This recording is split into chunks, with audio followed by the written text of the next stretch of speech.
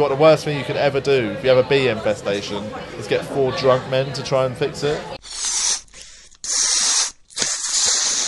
Hello, this is Laughing Gas at the Edinburgh Fringe.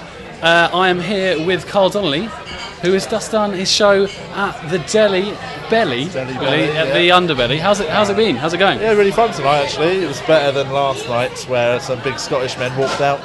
Oh really? They didn't like me at all. There was you can't please everyone. You get it sometimes. My show's quite playful. I think they were expecting me to be really edgy and talk about beating tramps to death or something like that. Did you notice who else you had in the audience as well? You had Denise Van Outen. Are you friends? No, I met her very briefly at the Underbelly launch this year. Yeah. And then I met her just before my show, and she said she was coming in. She's lovely. She's really nice. Yeah, very pretty, isn't she? She's a pretty lady. I actually, weirdly enough, I didn't tell her this, but I once sat next to her in Nando's. Denise Van Outen's husband, Lee Mead, was doing Joseph at the time. And I imagine she popped in for a little bit of chicken. I think she had a quarter chicken and chips. Is that what she went for? Actually, quarter chicken and spicy rice. I thought she would have been a portobello mushroom with some sort of weird chutney thing. It was bloody good. You would think. Yeah, that's what I would have thought. No, yeah, I think she had a quarter chicken, spicy rice, which is what I tend to go for. So I think we've got more in common than I originally thought. Your show is called Relax Everyone. It's Carl Donnelly. Yes. So what do you do to relax?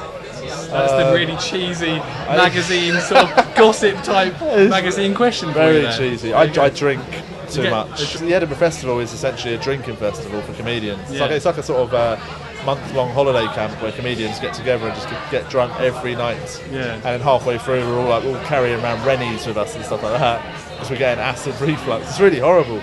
But yeah, I like a drink. The drinking thing is one thing you mentioned in your show. Because I used to drink far too much and almost died from it. I lost half my body's blood, turned yellow, and I had emergency operations, blood transfusions. I'm still drinking. still, I'm cool. You're committed, at least.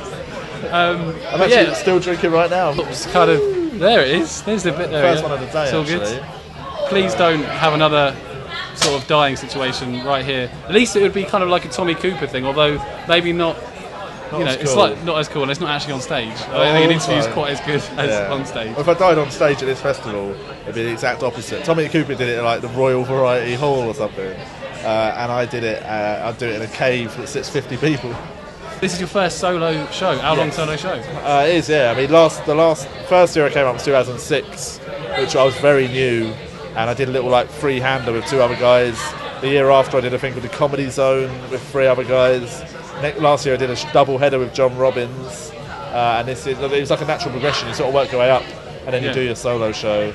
It's really enjoying it actually. Yeah, it's wicked. So what was the writing process like? I mean, obviously you've been on the circuit for 4 years. You must have had a fair bank of material. Yeah, I mean it's that thing of some people rush up a bit too soon, I think, and that's when you have I think your first Edinburgh show should essentially be once you've done it for a few years and you know you can be funny for an hour, rather than have been doing it for like 2 years and know you're funny for half an hour and try and fill for an hour.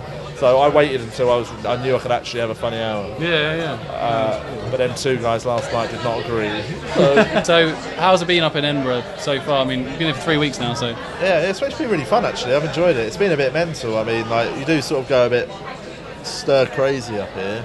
There's been a few occasions where me and my flatmates, I'm living with 3 other comedians. It's like being kids. On the second day of the Fringe, we had a game of hide and seek that ended up with me getting stuck in a cupboard under an oven that was on. And then even worse than that was Benny tried to climb into the loft and set off the house burglar alarm, and we didn't have the code. So we literally had to ring up the landlord and explain we'd set off the burglar alarm by having a game of hide and seek. And You didn't have to tell her the truth. We didn't have to tell her, but they were like, why were you going in the loft? I mean, one night we got back to our flat and found out our bathroom was infested with bees. And we were just... I'll tell you what, the worst thing you could ever do if you have a bee infestation is get 4 drunk men to try and fix it. Because we literally had a fight with a swarm of bees. And we broke the lampshade, just ruined the bathroom. It was ridiculous. And then one of the guys, Chris Martin's dad, who was staying, sat on one and it stung his arse. Ooh. Anyway, that's been wicked. It's been lovely talking to you, Carl, and good luck with the rest of the festival. Cheers. Yeah, cheers, man.